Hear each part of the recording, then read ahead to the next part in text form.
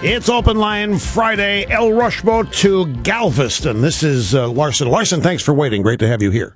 Oh, it's nice to be on with you, Rush. I've been listening to you for years and years, and it's a bright spot 3 hours in most of my days. Thank you very much, sir. I appreciate that and understand it. Okay, so here's my point. I saw Mitt's speech last night and was absolutely blown away by it. I thought it was a wonderful speech, and two things went through my mind as I watched that speech. I heard the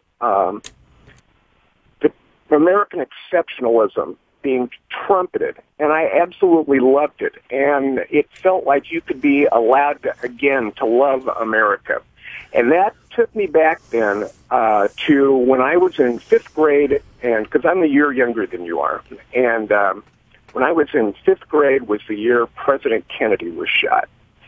And I remember I was in the principal's office, well, not for that reason, as I think probably my mom was coming to pick me up for a doctor's appointment. So anyway, I was in there.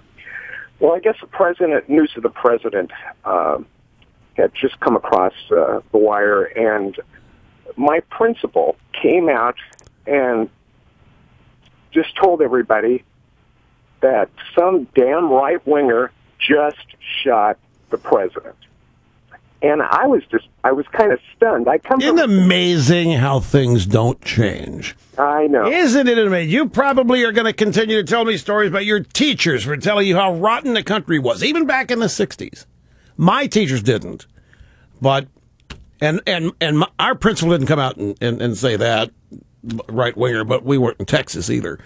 But how about the Times Square diaper bomber, underwear, whatever it was, and Mayor Doomberg goes up, yeah, it's probably some Tea Party freak. It doesn't like Obama's health care plan. And we find out it was a legitimate Islamo-fascist.